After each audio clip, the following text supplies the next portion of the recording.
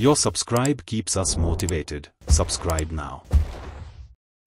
The resultant of two vectors is perpendicular to one of them and has the magnitude 4. If the sum of the magnitude of two vectors is 8 meter, then the respective magnitudes will be how much? Okay. So, first of all, let's draw here the way they are saying. If you assume that this is our vector, any vector A, and the head of the first vector is connected to the tail of the second vector. Okay. So, let me just make it a little small here.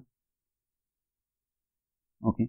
This is our any vector B.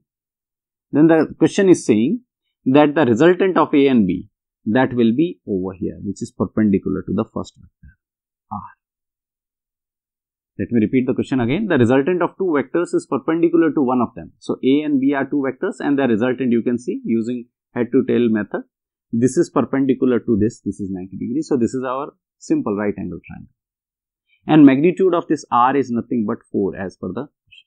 If the sum of the magnitude of two vectors is 8 meter, then the respective magnitudes are what? So, here it is given that magnitude of A plus magnitude of B is nothing but 8.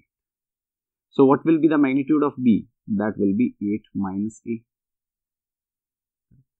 And let A is equals to X. So, what will be the magnitude of B? 8 minus X. Correct. Now, let's use the Pythagoras theorem. Using Pythagoras theorem, B square will be equals to A square plus R square. Correct.